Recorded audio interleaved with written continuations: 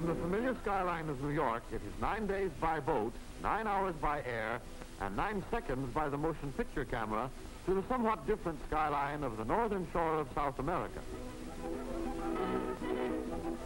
Would it be well, perhaps, before we go any further, to refresh our memory as to just where South American countries are?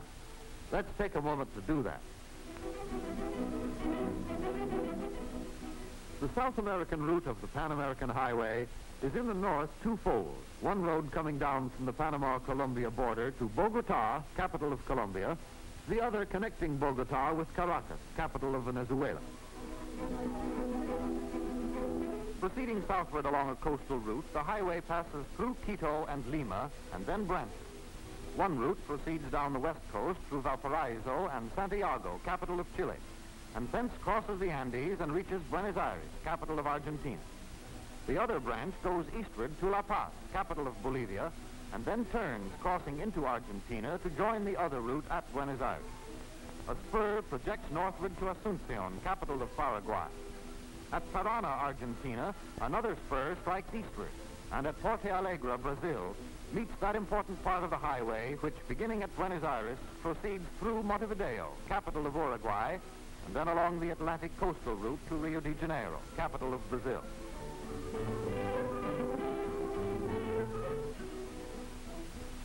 Our landing is in Venezuela, at La Guaira, the gateway to the capital, Caracas. This little coastal city, crowded between the mountains and the sea, is one of the busiest of the Caribbean ports.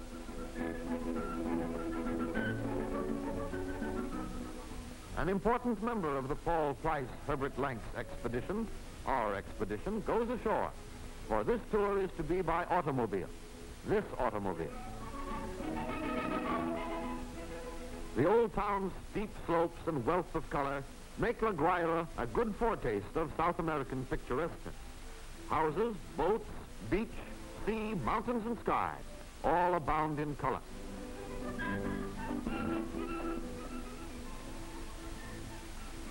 Now for the first stage of our tour, across Venezuela with a side trip to the oil fields. On leaving the Caribbean coast at La Guaira and setting off across country, you find yourself climbing abruptly into rugged country. The great slopes and mountainous masses which come close to the coast here are really a lateral range of the mighty Andes. From the sea to Caracas is only 8 miles in a straight line, but to get there you must travel 23 miles over a route full of sweeping curves and rich in broad panoramas of mountain and valley, sea and sky.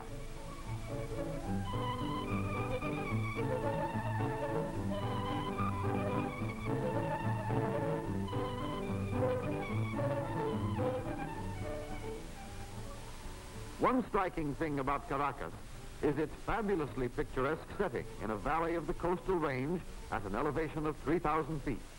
Another is the agreeable climate. For December, January, and February, it may make you envious to hear, have an average temperature of about 48 degrees Fahrenheit. Two interesting details: the streets have no names, but the corners have. And Caracas will have its 400th birthday in 1967.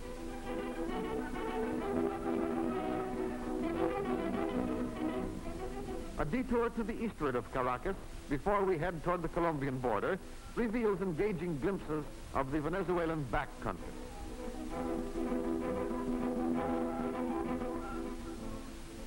A good deal of expert road building has been going on in eastern Venezuela. Good pavements traverse the countryside, ready for the transport of oil and agricultural products to the Caribbean ports. Before we in North America can have our coconut custard pie, somebody has to deal with the original coconuts in this fashion. Not all coconuts attain the distinction of coconut custard pie. Some of them wind up in candles or margarine. We're well to the west of Caracas now and bound for the famous oil fields of Maracaibo. The roads, part of the Pan American Highway system, are excellent in this region.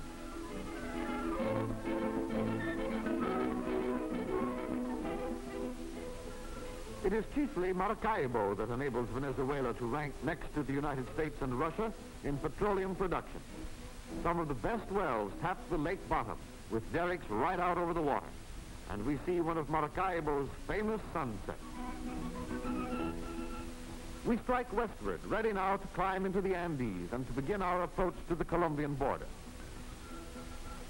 The mountain scenery becomes increasingly impressive, but here and there we note farmhouses perched on the slopes, and the stone walls would remind the New Englander of home.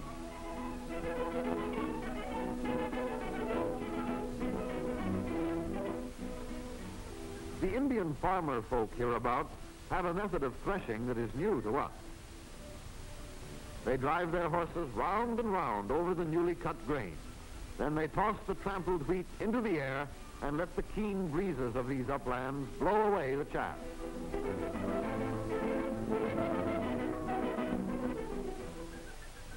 The mountain towns tucked away in the Andes at elevations of 5,000 feet and more are friendly, charming places, bits of old Spain put here centuries ago and still almost unchanged. Our route in Colombia. Huge plaza and the old cathedral are still pretty much as they were in colonial days. The road to Bogota. These Colombian highways are good all-weather roads, though paved only when entering cities. Bogota is on a lofty, broad plain up in the eastern range of the Andes. Let no one think of this handsome, highly civilized capital as a tropical city. Its elevation is 8,500 feet, and if in Caracas you go outdoors to find a cooling breeze, here in Bogota you go out in the sun to keep warm.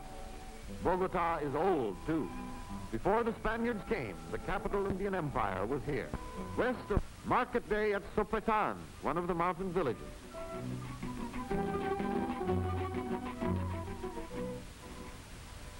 The side trip to the north at an end, we return to the route of the Pan American Highway and again head south.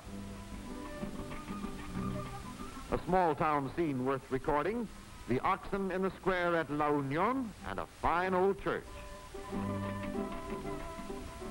Just before crossing into Ecuador, we find the town of Ipiales full of color and activity, for luckily we are passing through on Saturday, Market Day.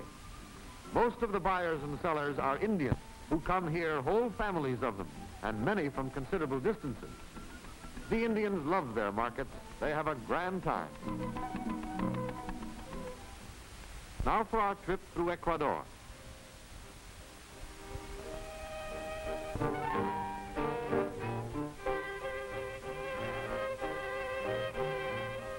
In many of these mountain villages, the admirably simple and sufficient economic life of the Indians is open for all to see. They spin and weave, they raise their crops, they go to market, sell what they can and buy what they need. Their way of life is old, and it seems a pretty good one.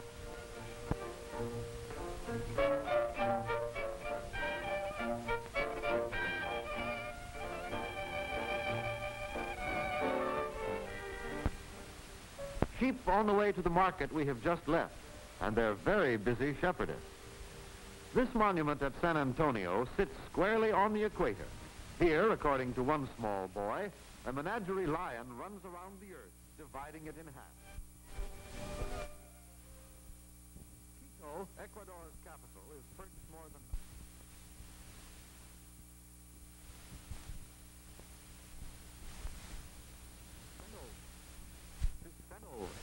And this is a pretty good one.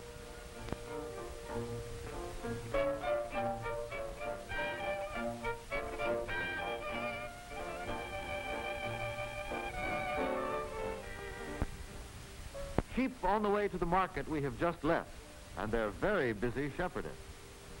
This monument at San Antonio sits squarely on the equator. Here, according to one small boy, a menagerie lion runs around the earth, dividing it in half. Quito, Ecuador's capital, is perched more than 9,000 feet up in the mountains, and the climate is delightful. Quito was rich in history, for here was an Inca city before the Spaniards came. It is rich in churches, too, fine old structures dating from colonial days. At the Thuna River, our traveler's way was blocked, You can't drive a car over this fragile, narrow bridge. So just to prove that he can get across anyway, our Mr. Lanks takes to walking and sends the car on a detour. On the little native farms, the juice of the sugar cane is extracted by oxen power. The juice is afterwards boiled down and poured into molds for native consumption. This method hardly provides a part of Ecuador's export crop. The Pan American Highway traverses many fertile valleys which grow sugar, cotton, coffee, rubber, and an unending variety of agricultural products. The highway is becoming an economic lifeline to hundreds of communities, releasing surplus commodities to outside markets.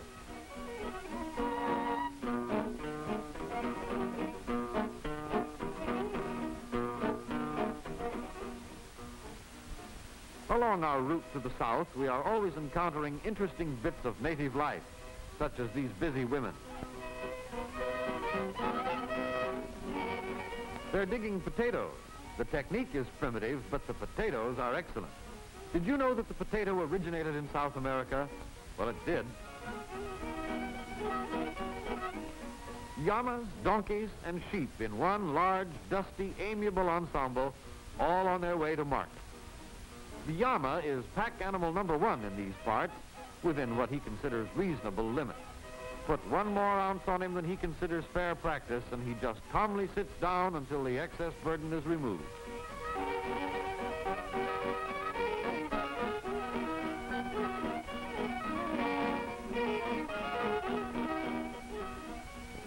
On market day, Riobamba is a maze of highly colored activity. All the plazas are crowded with stalls where everything the Indians need, from buttons, needles, and pins to hand-woven ponchos and blankets, are theirs to buy, sell, and barter. This is one of the most famous of all the many South American native markets.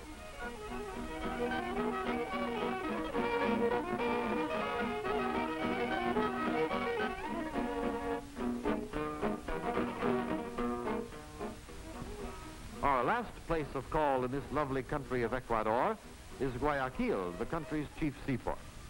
Guayaquil is charming, even if it is as hot as Quito is cold. The route in Peru is, in general, along the coast. It doesn't happen often, but once in a while there are freak heavy rains in the desert of northern Peru, with sad results to the roadway. The road for miles and miles runs close to the sea. In the northern countries, it was mountains and more mountains. Here in Peru, the desert and the sea are our companions.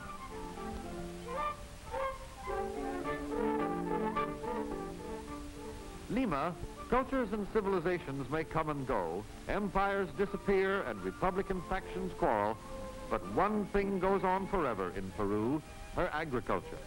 It is one of the basic industries of the country, and will someday be even more vital, for now only 12% of the arable land is under cultivation. The most important export crops are cotton and sugar. Well, here we are meeting some more of them. They're of many colors, black, white, fawn, reddish, and of various unpredictable combinations. The llama knows that his wool is a valuable crop and has never been able to figure out why he should be asked to be the Indian's only beast of burden. This makes him suspicious of everything. For instance, he won't eat at night. He wants good, strong daylight on his food so he can see what he's eating. And being really a sort of camel, he spends a good deal of time sadly wondering why he isn't more like other camels. Now begins one of the greatest adventures of the entire trip, up to and over the 16,000-foot Anticona Pass, right over the top of the Andes. We are now approaching the pass, which will lead us to the highest road in the world, 1,000 miles long, in Bolivia, highest of South American capitals, 12,000 feet up in the mountains. Now we have reached Anticona Pass itself. The snow-strewn heights are bathed in brilliant sunshine, and the beauty of the scene is unforgettably awe-inspiring.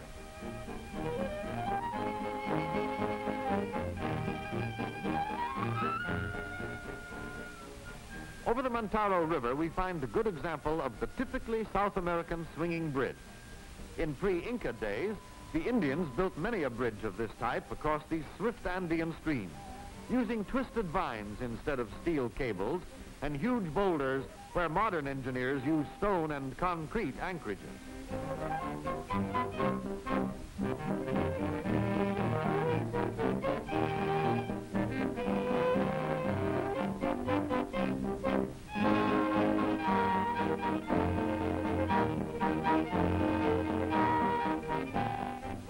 Along our way, we have the luck to see the Indian festival called Tumbar el Monte.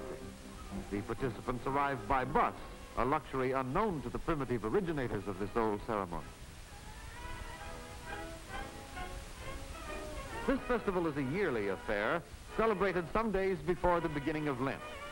The Indians put on their gayest clothes, and according to them, they add to their glamour by generous splotches of talcum powder, which they have thrown over each other.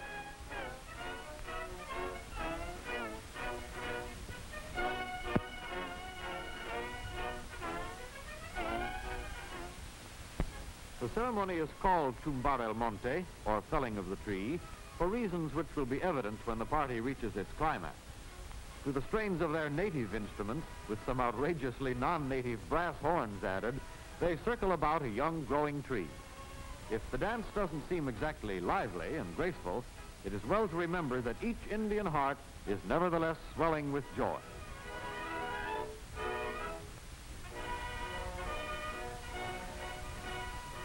At intervals, one of the dancers pauses to take a cut at the tree with an extremely modern axe. They all manage to take a turn at doing this. Finally, the tree is felled, and that is the end of the ceremony.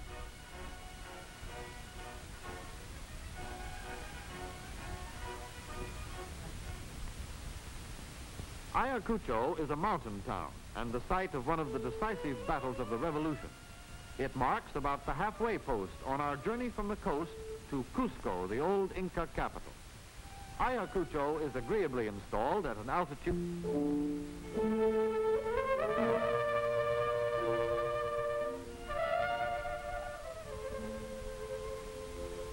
Off again toward Cusco. It is well to remember that here we are not on the main Pan-American highway, but off on a side trip to the Inca capital. Indian herders with slings, keeping their cattle and horses together by a method peculiar to this part of the world. By hurling skillfully aimed small bits of stone near the feet of any wandering animal, they do their herding standing still. The sling is probably a good deal like the weapons the Incas tried to use against the invading Spaniards.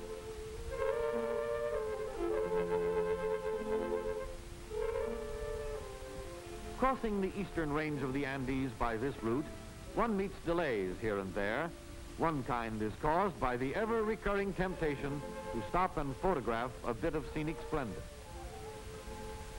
Another source of delay is the not infrequent landslides, which bring boulders down onto the narrow roadway. On this occasion, an opportune meeting with road workers saves us hours of labor. And then Cusco. The great plaza reveals Spanish colonial architecture in its perfection. But here in Cusco, the mind goes back to a past far more remote than the Spanish conquest, for here was the capital of the Empire of the Incas. Many fine, massive walls built by the ancient inhabitants centuries before the Spaniards came still stand in Cusco. By any standard, ancient or modern, they are magnificent examples of the stonemason's skill. Outside Cusco is Sacsayhuaman, mighty and indestructible fortress built no one knows how long ago. Some of the huge irregular stones, shaped without the aid of metal tools and precisely fitted together without mortar, weigh as much as 20 tons.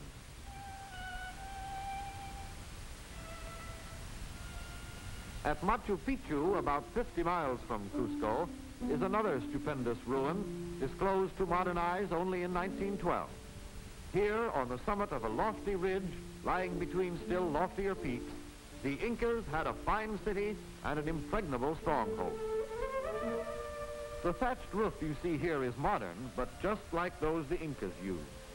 The Inca thatching and wooden roof beams, of course, disappeared ages ago, but the ancient masonry stands century after century.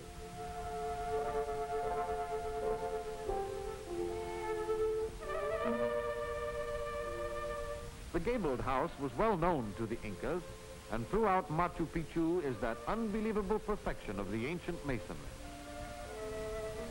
An interesting variation is this round building, and note the tremendous depth of the valley which nearly surrounds this fabulous mountain city.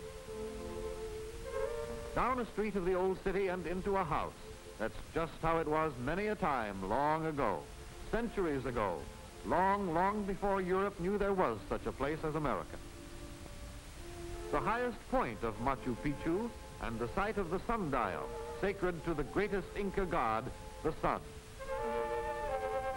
The Temple of the Three Windows, rich in Inca legend. Finally, behold the terraces on which the dwellers of Machu Picchu raised their crops. The Incas were the only early Americans who understood the use of fertilizer. Believe it or not, you are looking at an Inca farm. After a drive full of difficulties over narrow mountain roads, our reward is the first glimpse of Lake Titicaca. Here is a sea 4,000 square miles in area, navigable to big steamers, and yet it is more than 12,500 feet up in the air.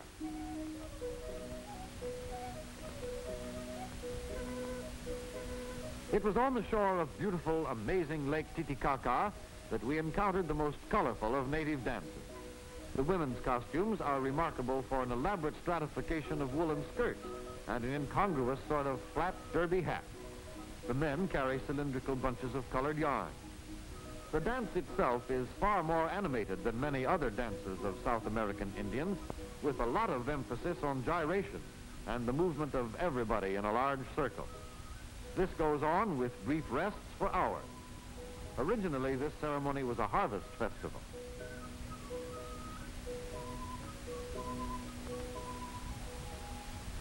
Calls for a dash into Bolivia and a look at La Paz. Suddenly revealed in a great mountain bowl is La Paz, the Bolivian capital. Here is the highest of all the great South American cities, 12,000 feet above sea level. The Spanish influence is far less evident than in Caracas, Bogota, Quito, or Lima. There is much new building in the modern manner, and there is the constant impression that very little of the city is on level ground. The snow-capped mountain of Illimani is a near neighbor and a mighty impressive one.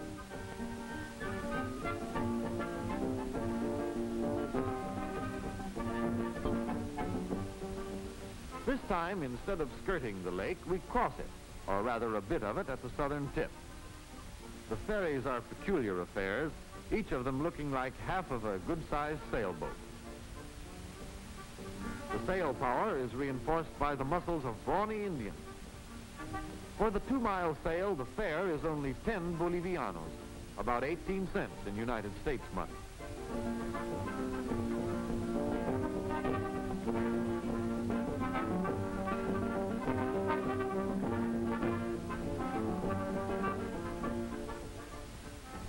Here we are still in Bolivia. Along the way, we see Indian farmers plowing by hand, the men turning the clods, the women smashing them. The survival of a truly primitive method.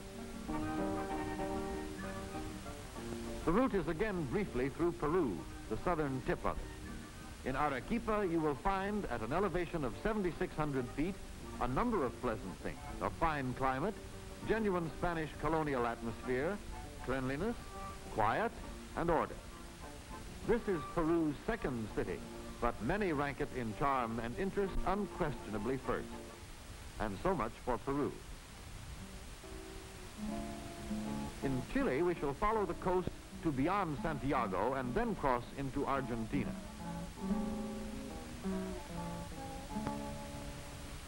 The route along the coast of Chile, in other words, this part of the Pan American Highway, is generally straight and level over the desert. Occasionally, however, we encounter a great declivity such as this, with something of an oasis at the bottom of the valley. But so dry is this country that the attempts at agriculture are carried on only by means of irrigation.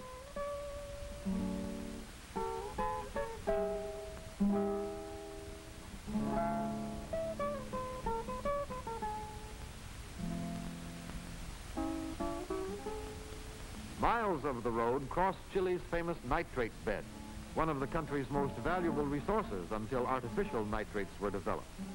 On these dry coasts, too, you get an intimate first-hand acquaintance with what a South American roadway can do in the way of dust.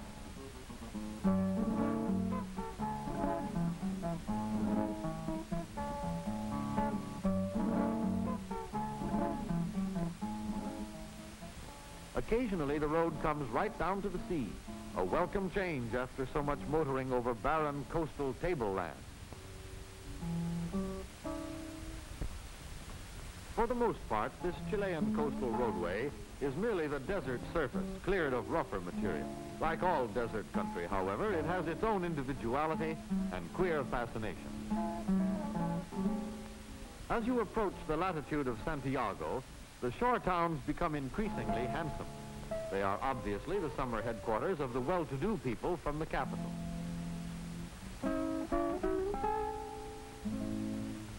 We turn away from the Pacific and head for Santiago, over one of the best parts of the Pan American Highway. Santiago is another of those South American capitals blessed with a perfect combination of altitude and latitude. It has a lovely climate, and it has a charming identity all its own. As one sees very well from one of the finest parks in the world, on Santa Lucia Hill, Santiago is a beautiful place in a fine natural setting. Besides being the center of Chile's industry and government, Santiago is notable for its good food, its good-looking women, and its good books. A fine place, this Santiago. Another side trip now to lofty Uspallata Pass and the famous statue of Christ on the Chilean-Argentine boundary. The approach to the pass is a complex system of curves and hairpin turns.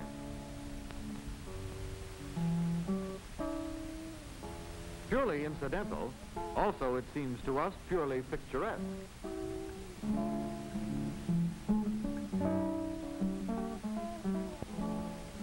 Now we are approaching the pass. We are in the neighborhood of the highest of all the peaks in the Andes, and that means the highest in this hemisphere.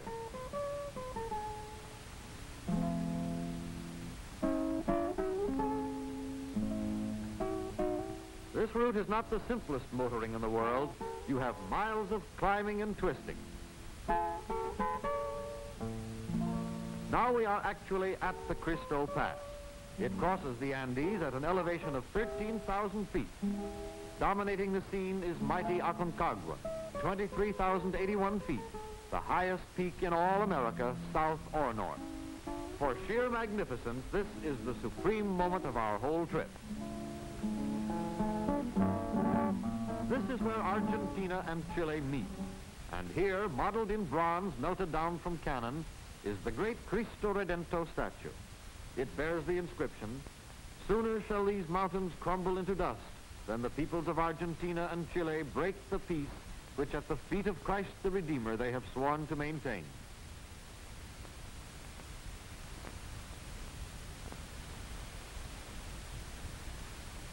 Instead of proceeding to Buenos Aires by the Pan American Highway, we shall now turn south for our visit to the tip of the continent. The further south one goes in Chile, the more it becomes like the eastern part of the United States. Topography, climate, vegetation, and people are all much like those at home. The final Chilean episode was a lengthy introduction to about 12,000 Argentine sheep on their way to Santiago. Even before entering Argentina, we were ready to believe it a great sheep country. Our route in Argentina, down to the Cape and back to Buenos Aires. Our road south in Argentina is by the westernmost route we can find. Often this is picturesque, hilly farming country, and most certainly it is lake country. We are now on the shore of one of those lovely lakes of Argentina, Lake Gutierrez. It may be a surprise to you, as it certainly was to us, to learn that down here in the southern part of South America, there is a lake country which rivals that of Minnesota or Wisconsin or the Adirondacks. In Patagonia, the road is merely the gravelly surface of the Pampas. Someday, maybe, an extension of the Pan American Highway may reach way down here. As it is, the road workers do what they can. To the old sheep herder, this is all a great waste of time. What good are roads to him? After the desolate Pampas, and once getting thoroughly lost, it's a great relief to reach Magallanes, the point furthest south accessible by car. It is about as far south of the equator as Hudson Bay is north of it. We have come 10,000 miles, the first continuous automobile trip from the Caribbean to the Strait of Magellan. Now we head north. We are in Argentina, remembering with an effort that Buenos Aires is 2,000 miles away.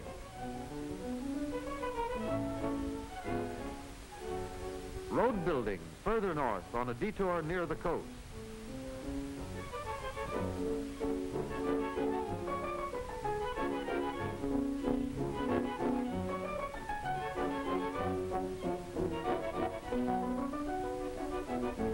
Mar del Plata.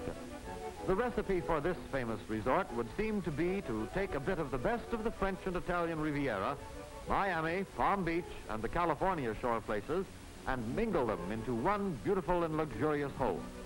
On to BA, over 249 miles of concrete, the longest, straightest, and safest invitation to speeding in South America.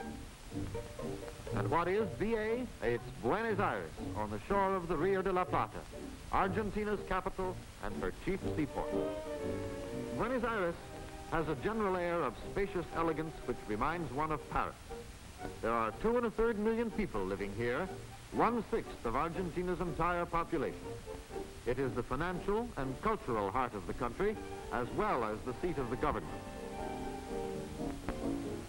You can see the traffic cop, but you can't see what's under him, namely the best-looking, cleanest, quietest of all subways. Buenos Aires has an amazing underground parking service, too. Buenos Aires is our point of departure for Uruguay, a water voyage across the La Plata. Another frontier crossed, and now we shall traverse Uruguay. If you follow us on this journey, have $15 handy at this point to pay for having your car ferried across. At Montevideo, the Germans not long ago installed an object of interest, for this is the graveyard of the Graf Spee. Montevideo is a city of charm, and it also has a certain building. This is a skyscraper apartment hotel dominating the entire city, and one of the words to describe its architecture is way. Alas, there are 42 miles between Castillos and the Brazilian border which are not so good. In fact, they're like this. But that was nothing. Nearer the border, things have come to this pretty pass. The Battle of the Mud goes on for several terrible days. Sometimes we are proudly but nervously under our own power, but more often we gladly accept whatever help is at hand. The final leg of our trip now lies before us, from the Uruguay-Brazil border up to Rio de Janeiro.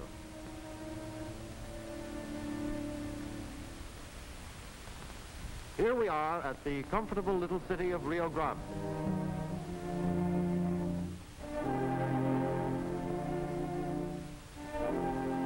Cotton has taken on a large importance in Brazil, for the crop is plentiful and good, and has an important place in the world market.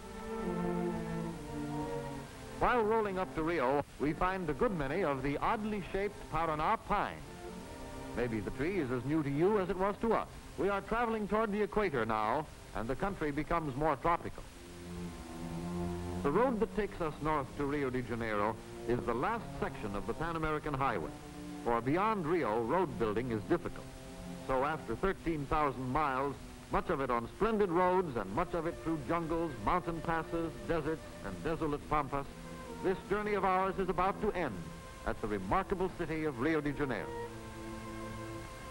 Rio de Janeiro is usually approached by sea, but we have come by highway from the west. This is us proof, at least to us, how such a man-made thing as good roads can help to consolidate many people, help to make them real neighbors.